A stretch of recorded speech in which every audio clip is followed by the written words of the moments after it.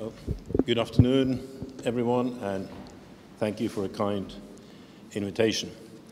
I've been asked to talk about economic successes and failures, lessons for Ukraine. And I understand that most, if not all of you, are students of economics, right? And just to get a feeling, could those of you who have heard of an economist by the name of David Ricardo please raise your hand? Oh, you have not been brainwashed in Ricardo. Well, that's good news, because then perhaps my message will be less less radical.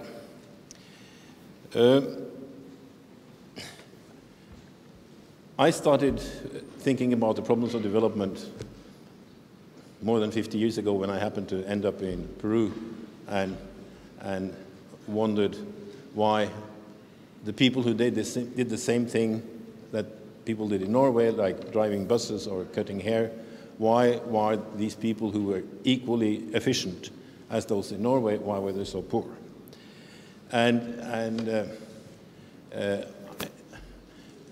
For a long time, I thought about that.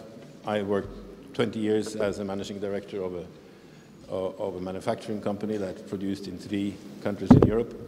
And after about 40 years of contemplation, I wrote the book that you were just shown. So if I try to put the lessons in one single slide, except for a few oil-exporting countries, no countries have ever gotten rich without industrialization first. And this is a quote from the chief economist of the World Bank, Justin Ifo Lin. He lost his job not too long after this, and I always wonder if there is a connection. And the next chief economist of the World Bank, Paul Romer, was also a very courageous economist. His idea was the role of cities, and he started working about charter cities. And he didn't last long either. So I think we are in the middle of a so-called paradigm shift. Economics is changing. What people thought was wise in 1989, with the fall of the Berlin Wall, they understand gradually that it's no longer wise. Look at the United States, where both President Trump and his opponent from the left agreed that free trade was no longer in the interest of the United States. Look at Brexit, look at the chaos in Europe. So when I look at the Ukrainian situation, I think you have been almost brainwashed into the idea that if you only get rid of corruption, the invisible hand will take care of growth by itself. I heard a Swedish representative from the European Union say just about that at the Kiev Forum 2 years ago. But, you know, corruption is a bad thing and theft is a bad thing. But don't believe that if you get rid of that, you will solve all your problems. You still have many problems, which you share with other countries. I've been working in almost 70 different countries, and of course each country is a kind of a case study. Like on Harvard Business School, we work on case studies. But my main theoretical point here is that economic activities are qualitatively different. That's something you're probably not taught, what classes of economics normally don't teach you, but there are 3 types. Those subject to diminishing returns to scale, when one factor of production is limited by nature.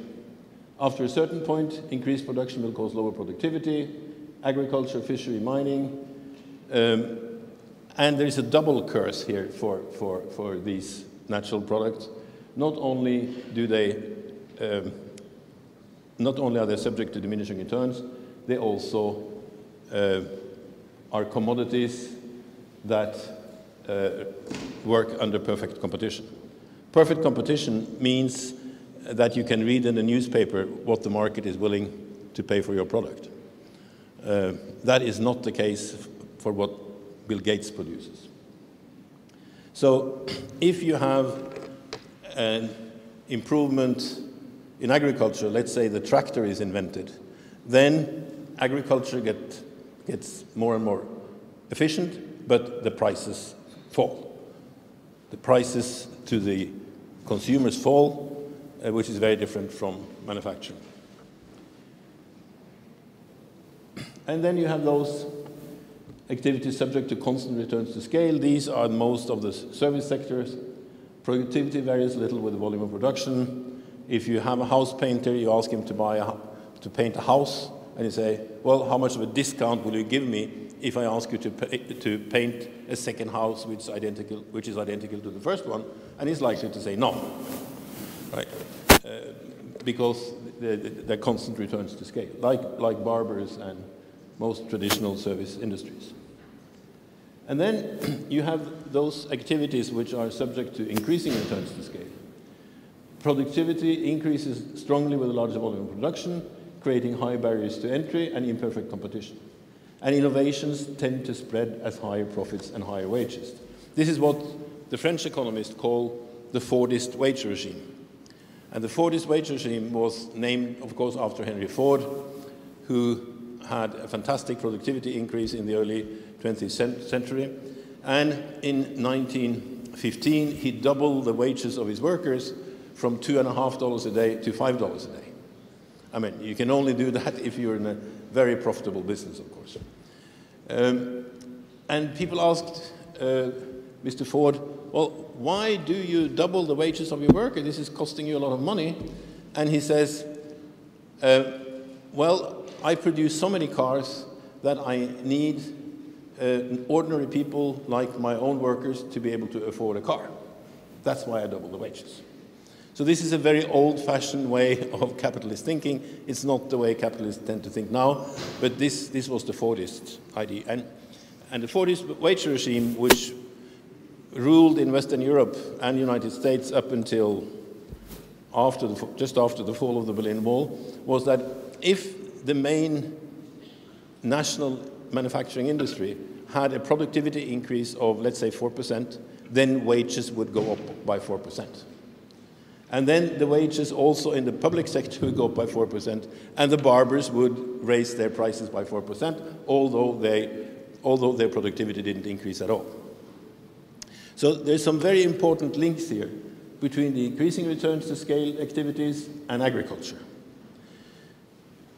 If there is no industry, agricultural wages stay low, and there is very little mechanization because it doesn't pay, wages are very low. But if there is a city near the agricultural activities, then the industrial activities in the city will attract surplus labor from the countryside, and that means that wages will tend to rise also in the countryside, and the skills of the mechanics in the city, the car mechanics will also be able to go to the countryside and repair the tractors, right? So there's some tremendous synergies here between diminishing returns activities and increasing returns activities. So I think it's important to understand what colonialism was about. Colonialism was, in a sense, a technology policy. And this is a quote from an English economist who are not quoted anymore, but he was the best-selling economist at his time. And don't worry about the racism about this. This is a racist phrase. But they did the same thing to Ireland, although Ireland is white, so they did the same thing to Ireland. That all Negroes shall be prohibited from weaving or spinning or combing of wool or manufacturing of hats. Indeed, if they set up manufactures and the government afterwards shall be under necessity of stopping their progress, we must not expect that it will be done with the same ease that now it may. The European Union started out as an organization where it was understood that all nations should keep their industry. The so-called Cecchina report, which laid the theoretical foundations for the single market in the early 90s, actually uses increasing returns as the main argument. The main argument is to have for the single market is that it will create larger increasing returns. So prices will fall and everyone will get richer. What was not taken into consideration was that 40 years later, manufacturing industry would die out slowly in the European periphery. Right? So in Greece, in Italy slowly, in Portugal, most of the manufacturing industry is gone. And in a sense, the European Union has become a colonial power. Right? And when the European Union interferes in Ukrainian affairs, when they protest your prohibition of the export of timber, if you export timber and import wooden furniture, you're a colony, right? So when the European Union protests against that, they are behaving towards Ukraine as a colonial power. I think this is very important to understand. When they protest against your export duties on scrap iron, it's the same thing. You know, the scrap iron in the Ukraine is used to produce tubes for the oil industry in the Middle East. So the scrap iron doesn't go to the EU. This has really nothing to do with the EU, but they still protest. Right? And if you look at it from the inside of the EU, when did the European Union cut the last import duties on Japanese cars? December 31st, 2017. So they behave as a colonial power towards the periphery, and they still, in a sense, behave like the colonial court. They put duty on high-value import from other countries. So there's a tremendous gap here between rhetoric and reality. Norway was one of the 3 countries that were invited to join the EU, but which said no. I voted in favor of the EU, but this was long before the Maastricht Treaty, because I thought we had to be with a group of nations that cheated, you know, cheating in agricultural policy and cheating in other policy. But the interesting thing is that the 3 nations that said no to the EU, Iceland, Switzerland, and Norway, are the only 3 countries in Europe that never had feudalism. When I say this in Brussels, people get terribly upset, because I think what we're seeing is a fear. What we saw then already in the 70s was a fear that this would become like a feudal state. And Switzerland is a country which has been most subject to feudalism in the countries around it. And perhaps the most important paragraph in the Swiss constitution is the freedom from arbitrary power, right? And this is what the feudal landlords could impose on you, arbitrary power, right? And I think what the EU is giving you is also arbitrary power. Arbitrariness of saying, well, not that we import any of your scrap iron, but we want to prohibit you to have an export duty on it. That's arbitrary power. Right? So, and this is the basic republican freedom, the freedom from arbitrary power. This guy, who was a bestseller until my students in Tallinn started writing Wikipedia entry on the Forgotten Economist, he wasn't even in Wikipedia. This is when economists were honest, right? And they didn't have the Ricardian trade theory of comparative advantage. And if you haven't heard of Ricardo, the problem with Ricardo is that he based his theory on the barter of labor hours. You know, the world is modeled with, like, nations are bartering labor hours, and those labor hours are without any skills. They're identical, right? So a labor hour in the Stone Age is equal to a labor hour in the Industrial Age. So in a sense, Mr. Ricardo is telling you to stick to your comparative, any country should stick to its comparative advantage in the Stone Age, which is kind of counterintuitive. And I think what we have unlearned is that one core aspect, capitalism and communism were very much alike. You know, we think of capitalism and communism being completely opposite systems, because one had a plan and the other one had a market. But underlying this was an economic theory by a gentleman called Friedrich List. He was a German economist, died in 1846. To the left is a stamp from West Germany, and to the left is West Germany, and to the right is a stamp from East Germany, from the German Democratic Republic. And this is probably the only hero that they had in common, Friedrich List. It's very unusual that they had anything in common, but you see him there with his train. He was infrastructure and manufacturing industry was his strategy. And you probably don't know this man, but he was born in Tbilisi, and he was the man who translated Friedrich List into Russian. And he was the Minister of Finance under the last two Tsars. He built the Trans-Siberian Railway, and his industrialization plans were taken over by the Bolsheviks. So when people asked in 1930, what are these Bolsheviks really doing? The answer was, in economic policy, they're just following the industrialization plan of the last Tsar. Right?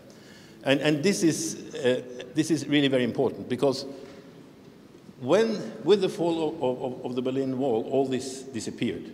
You know, this was what the New Yorker magazine called the age of triumphalism. You know, communism was dead, and the market would solve all the problems. This age of triumphalism is what came to an end with the election of Trump in 2016. I'm not having a lot of good things to say about Donald Trump, but he took the hypocrisy out of free trade. So the pattern is almost predictable. The leading power is threatened as a leading power, and they abandon the idea of free trade, but they still try to force it on others. The same thing happened with England in the early 20th century. England was lagging behind Germany and the United States, and they also stopped being free traders. The same thing happened in Holland around 1750. Holland was the leading country in the world, at least outside China. And they had a big financial crisis, and they also started protecting again. So the pattern of a hegemon nation losing power and then going against free trade is very predictable. So in a sense, Trump was predictable. But note that Sanders from the left is saying the same thing, right? So here we have the same idea attacked from both sides. This is an example to show you what happens when you go into diminishing returns, just to show you actually what happens. Right. In the 60s, there was a disease on all bananas in Central America, and suddenly Ecuador became a natural monopoly on bananas. And I was sitting sweating when I did my thesis in the late 70s. I was sitting sweating in Guayaquil in Ecuador and digging out these statistics. And you see that because of this fortunate position, Ecuador doubled the area cultivated with bananas. But the average yield per hectare, you can say, is a mirror image of the area.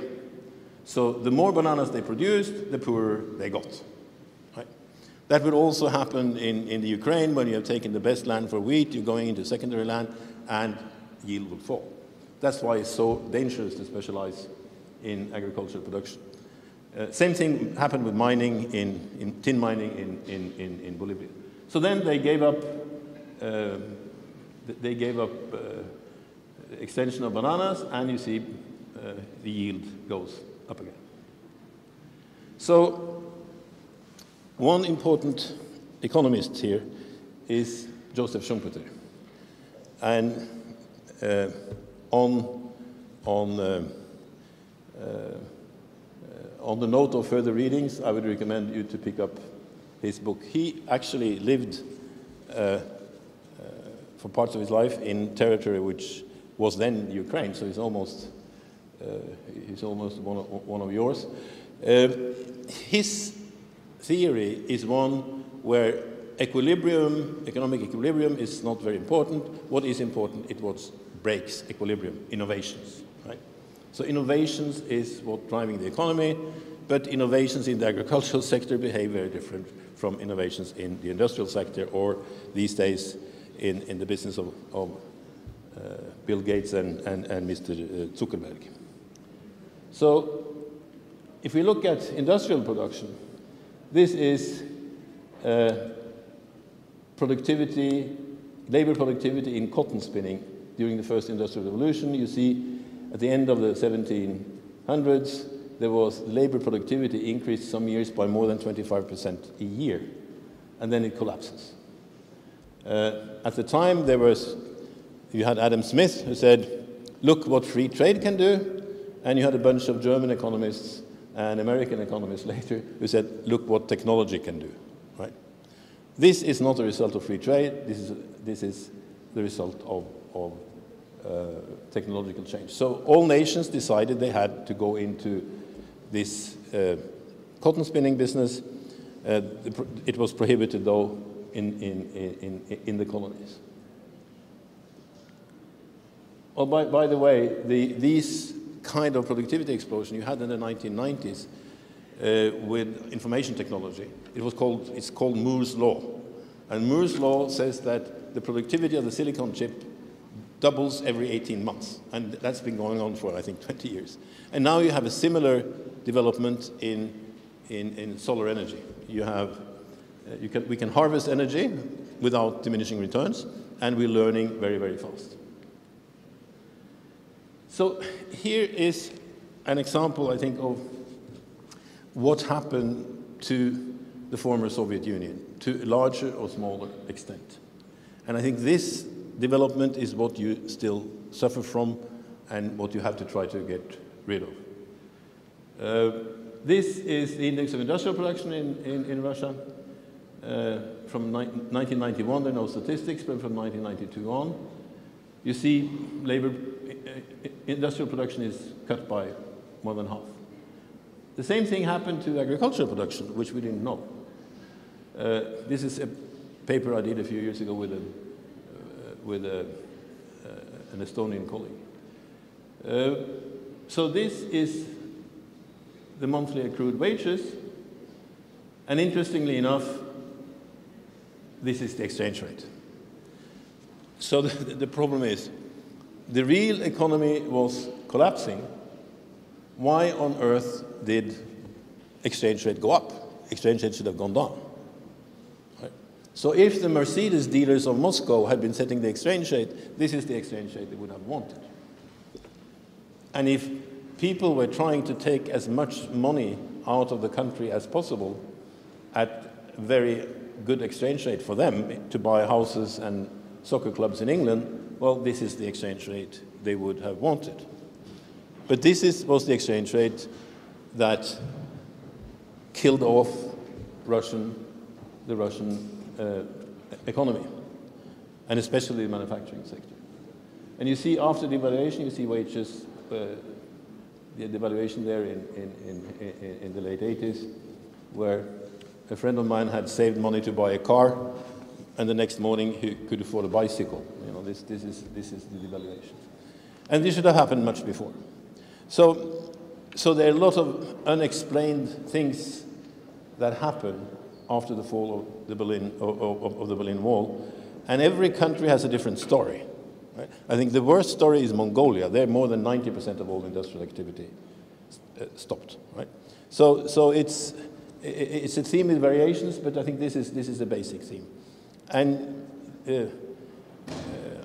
I came from Armenia 2 days ago, and in Armenia they're still suffering from this, and as you are. So I think it's important to know history why you are in the difficult position you are. It is because of this shock therapy, which was followed with what in my view should be called a colonial policy. So in the United States, we can clearly see this collapse of the Fordist wage regime. In the you see here until 1975, the labor productivity and increase in real wages keep pace with each other, right? 4% productivity increase, 4% wage increase. And the interesting thing with that is that the share of GDP going to labor and the share of GDP going to capitalists stays the same. So an interesting thing, for almost 100 years, the share of labor and the share of capital in the European industry and in US industry tend to say about the same. What we're seeing now is that real wages are goods producing workers are flattening out, and you have the 1% taking over. Right? In the United States, they talk a bit about the 1% who owns most of the assets. I call this post-industrial feudalism. The power is no longer in the people who own land, the power is with the people who own the money. And that is a problem for democracy, and it's a problem, of course, for Mr. Trump. So what we have here is essentially old knowledge. I'm trying to explain to you that what I'm saying is not very radical. It has been mainstream for a long time. So when I started writing about these things, you know, I was about the only one who was of that opinion. Now it's changed a bit. So when your opinion differs from most everyone else's, you're probably wrong. Right? If 90% of people are against it, you're probably wrong. But then I started reading old literature, and I found out that if I had been born 100 years earlier, I would have been mainstream. So I was just born 100 years too late. Or if I'm optimistic, 50 years too early. That's of course the other option. If I'm optimistic, I'm saying I was born 50 years too early. So the first best-selling economic books was Giovanni Botero, The Greatness of Cities, which totally dominated the European economic setting during the 1600s. He died in 1617. And his clues to wealth was manufacturing, added value, and diversity. So he would say, well, you have to see the difference between a heap of logs and a heap of stones and a house. You have to see the difference between a marble block and what Mr. Michelangelo did with that marble block. And that added value between the marble block and the piece of art, between the raw materials and the house, between the raw materials and the manufacturing industry, this is the key. And interestingly enough, in the 1970s, this was added value idea was a main theme of UNCTAD, United Nations Commission for Trade and Development, and diversity. So he said, if you want, Botero said, if you want to know the wealth of a city, go into the city and count the number of professions. The larger the number of professions, the richer the city. Well, if you do this now in Kampala on the one hand and London in the other, it still works. You know, and it's the degree of division of labor, of course. So Botero was born kind of halfway between Turin and Genova, if you imagine the map of northern Italy. And they had an international conference celebrating the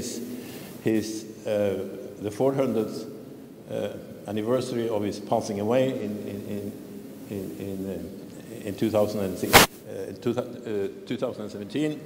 And the only reason the conference was international was because I was there. Right? He was remembered locally, but what he did in the rest of Europe had not been discovered. Last year there was a thesis in Cambridge in England on the role of the influence of Giovanni Botero on English thinking, And the answer was that the most important English philosopher of the 1600s, Francis Bacon, really got everything from Botero. So he is an unknown, at the unknown origin of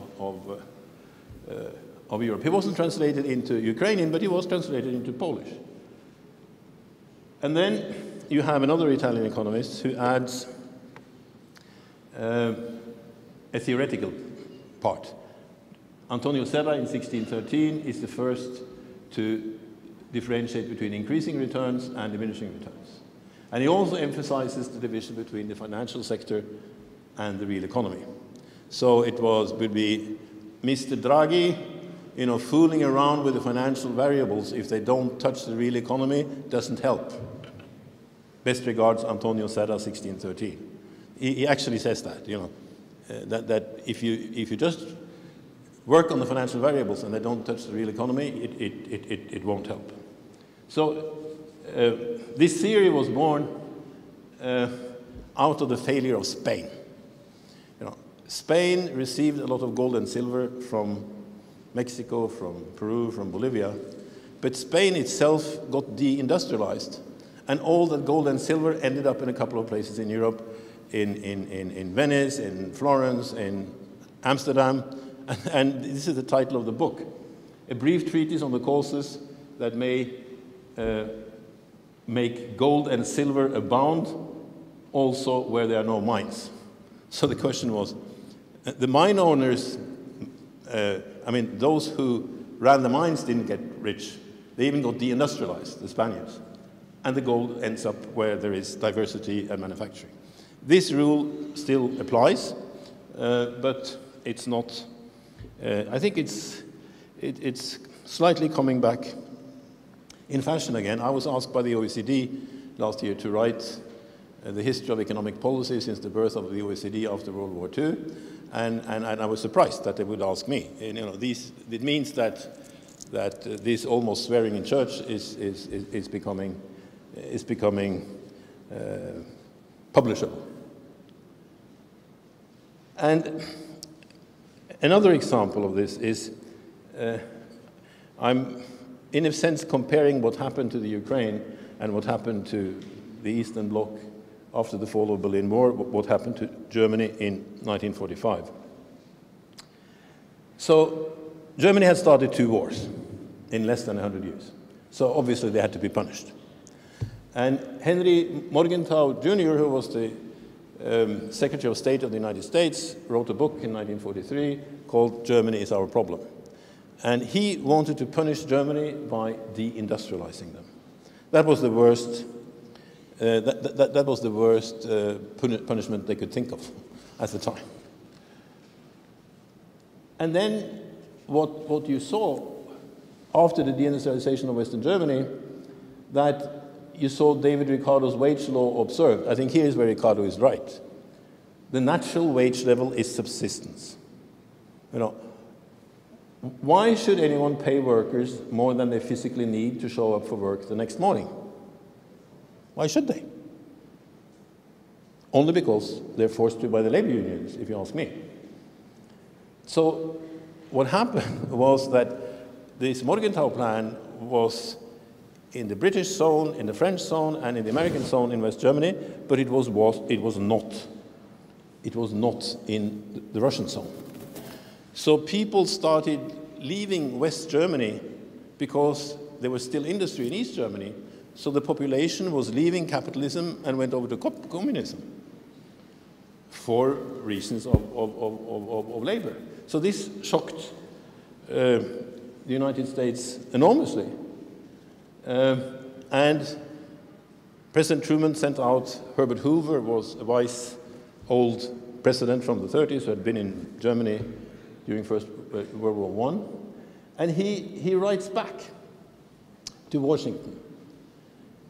There is the illusion that the new Germany left after annexations can be reduced to a pastoral state without industry. It cannot be done unless we exterminate or move 25 million people out of it. Using the word exterminate in 1947 was a very strong word. Right? What I'm claiming is that the migration pressure that you are subject to is for this very reason, right? Because you are getting deindustrialized, and Herbert Hoover's observation of Germany, it actually applies to you as well. It clearly applies in Armenia, right? Who have, for a long time, had a migration problem. So the Marshall Plan, which was the opposite, to reindustrialize Germany, was launched a few months later in June 1947, and they created the Havana Charter, which was an international trade agreement which said that, well, if you have unemployment, you can industrialize. If you have an industrial plan, you can industrialize. So the only thing we have to do to solve the problems of industrialization in the periphery is to go back and say, reestablish the Havana Charter. Right? So we don't have to reinvent any wheel. You know, the wheel was invented, and it was there. So Hoover linked the economic structure, the population carrying capacity, and migration. If you're in the Amazon, 1 to 2 persons per square kilometer is a lot of people. In agricultural society, a normal society which isn't terribly fertile, 40 persons per square kilometers is enough. I worked in Eritrea, and when the population of Eritrea gets up to about 45 per square kilometers, people start leaving. And where do they go?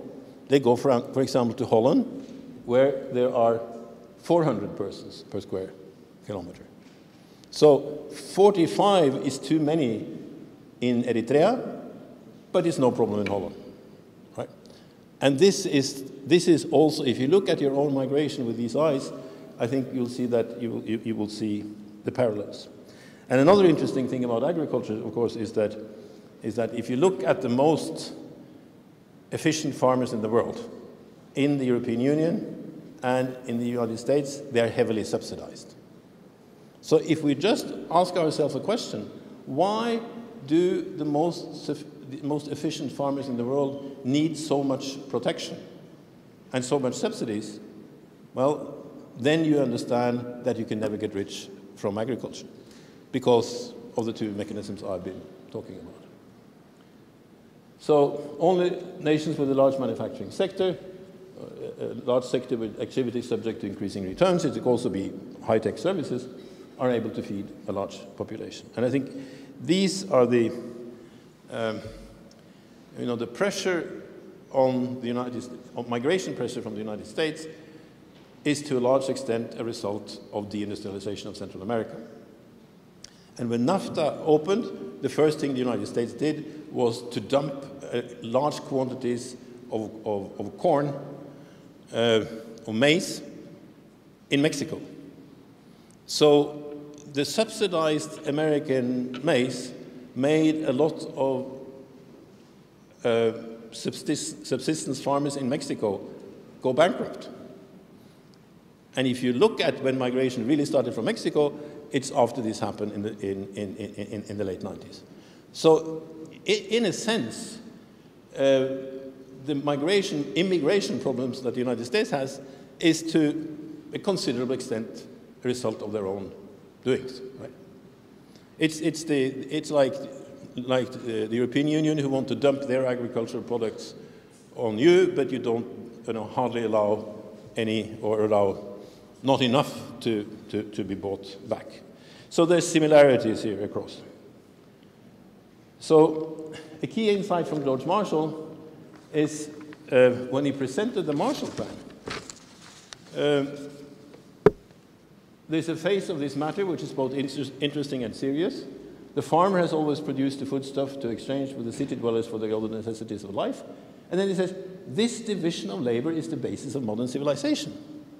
It probably started around Mesopotamia, 1500 BC. But that's a very theoretical statement to come from Mr. Marshall. Hoover was a mining engineer, and he got the practical thing.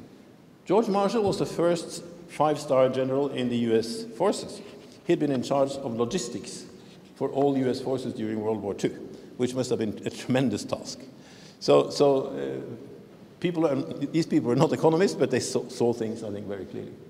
This is when he announced the Marshall Plan, June 5th, 1947. And they reindustrialized Germany, but while they were at it, they reindustrialized a whole sanitary belt, as they would call it, from Japan, Taiwan, Turkey, Southern Europe, Western Europe, all the way up to Norway. They industrialized them heavily, and they created a barrier against communism. So what they understood, that the way to stop communism is to make the neighbors of communism very rich. So the Russians won't have a chance because the neighbors, the West is so much better off than Russia. And this was a fantastic plan, very successful plan. But of course now, when the Soviet Union is gone, there is no need to follow that. Now we can let wages fall. I'm being a bit cynical, but I think that's the way it is. So from a strange point of view, communism was useful because it made the capitalists behave decently because they knew there was an alternative. Now, like Margaret Thatcher said, there is no alternative, and we can let wages go down. No problem. You know, having a border, Norway had a border with Russia, and we were scared stiff. You know, we were literally scared stiff from communism during the Cold War. So I'm not defending it. I'm just saying, on aftersight, it actually served a purpose, which is kind of surprising. So this is something that has been known for a long time. An Italian economist in 1770 wrote, "From manufacturing you may expect the two greatest ills of humanity, superstition and slavery, to be healed." I've been dealing with the Muslim Council of Singapore because they publish my things. And I'm thinking of the difference between the Muslim Council of Singapore and the Muslims in the desert. Right? So it's not really only religion, it's also what you produce. So superstition and slavery is coming back when industry leaves. And Galliani was not anybody. Friedrich Nietzsche, the important philosopher, said that Galliani was the wisest man of his century, which is quite a recommendation. So if you say, well, how did this Cold War development state work? Well, I'm using Sweden as an example because Sweden it's so easy to explain because there were really only three people essentially involved. Marcus Wallenberg, who was the richest man in Sweden, he owned most of the industry, he owns Skandinaviska Enskilda Banken, which was the biggest bank, and he employed a Schumpeterian economist, Erika, who worked in the bank, and they had lunch every Wednesday. I have this from Mr. Dahmén himself. He had lunch with Wallenberg, and Dahmén presented what he called growth poles, which was later called clusters. He wanted Sweden to be number one in certain industries, and one of them was cars and buses, you know, Volvo, Saab, trucks, etc. And the other one was washing machines and refrigerators and these branches. So also, Mr. Wallenberg had frequent contact with Mr. Sträng, and Mr. Sträng was a minister for 27 years, and he came from the poorest section of Sweden. He was almost like a feudal farmer, right? And Wallenberg and Sträng, you know, behind the scenes, were talking, and Mr. Sträng said to Wallenberg, "Yes, I like your plan, no problem, as long as we, the workers, get a piece of the cake." So go ahead with the industrial plan, but make sure, he probably didn't use the word, the 40s wage regime, but when capitalists start making money, labor must make money too. And they agreed on that. So this was essentially what John Kenneth Galbraith, the American economist, called a balance of countervailing powers. You had big business, Wallenberg, big labor, Sträng, and big government. So this is how the United States was working in its glorious years, in the 50s and 60s. And the marginal taxes in the United States in the 60s, late 50s and 60s, under Eisenhower, who was not a communist, he was the general who won the war, marginal tax rate was more than 90%. The marginal tax rate only hit at extremely high incomes, right? But still, the idea was that if you made a lot of money, well, you should share you should share with the rest of society. And when young progressive Americans are criticizing the tax rate, and somebody called them communists because they want a high tax rate, they say, well, we're not as communist as Mr. Eisenhower, you know, because we don't want 90% tax rate, we only want 50. Right? So it's, I think, important to understand how different the world was from today. And we tend to unlearn it. This is a graph made by Branko Milanovic, who was a former chief economist of the World Bank. Maybe not perfect numbers, but it's the best we have. You see some countries there to the left, Ukraine, Montenegro, Georgia. These are the red countries were richer under communism than they are now. It's kind of logical. It's, you know, it's better to be an inefficient lawyer in Kiev than to be the best dishwasher in Kiev, right? So the logic is it's better to be less good at something advanced than extremely efficient at something which is extremely simple, right? And if you look at the countries who are doing relatively well, Belarus is one of them. So in Belarus, they have had a very successful industrial policy. It's not because Lenin is there on the square, you know. It's not because of Lenin. It's because they're not democratic. Because democratic countries have to listen to the World Bank and the IMF.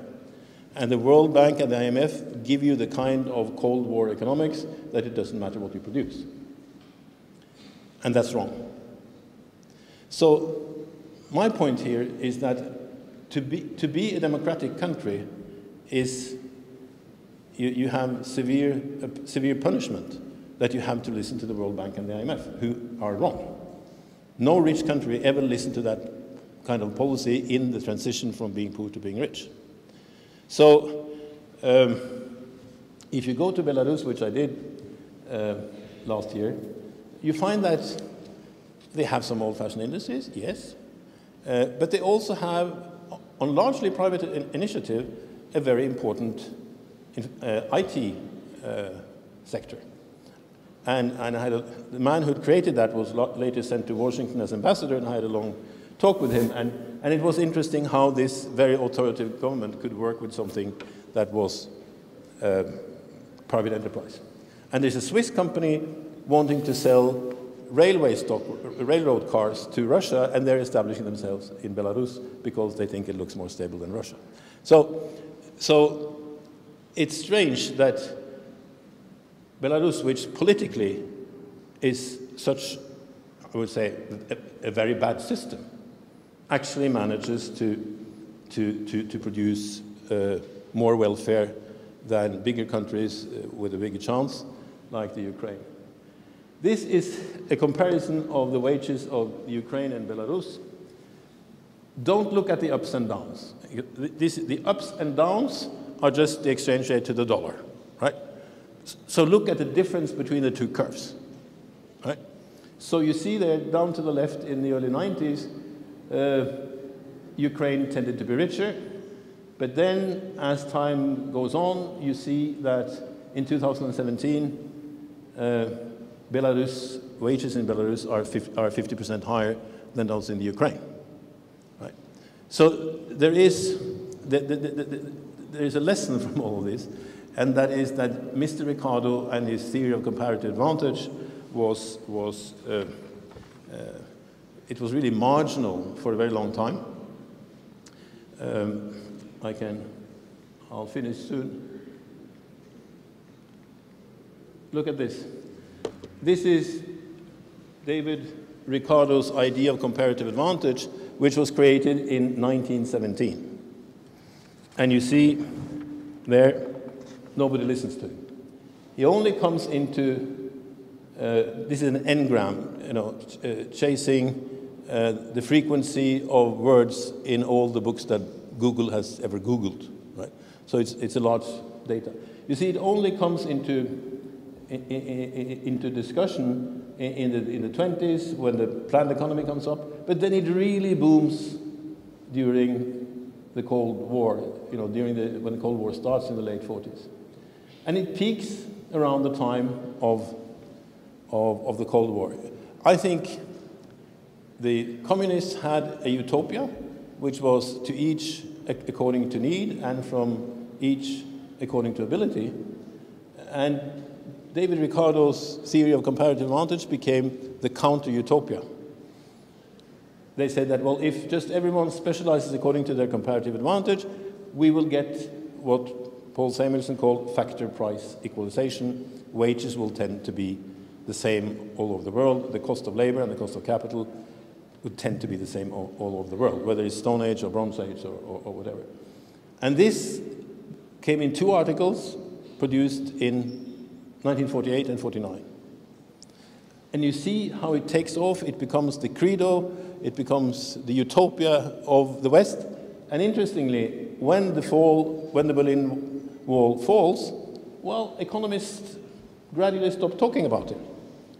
It is as if, oh, we won the war, we don't need that propaganda anymore, so let's stop writing about it. So the demand factor is very important in economic development. Economists tend to produce what is in demand, like everyone else. Everyone has to follow what's in demand, even economists. So when there is demand for a capitalist utopia, well, they produce it. They produce the theory. And I think now the important thing for your country is that you have to catch up with what's happening in the West. They are feeding you the theory of the Cold War. Don't sell logs, not sell wooden furniture, etc., etc. And I wrote a paper for the European Union last year on, they have this idea of smart specialization. And smart specialization, I think, is an interesting term because it also means that there is the opposite. There is stupid specialization. So I used in my paper Ukraine as an example. Well, this is just one example. If you sell wheat from the Ukraine to Italy for 400 euro a ton and buy spaghetti back at 4,000 euro a ton, that's stupid specialization.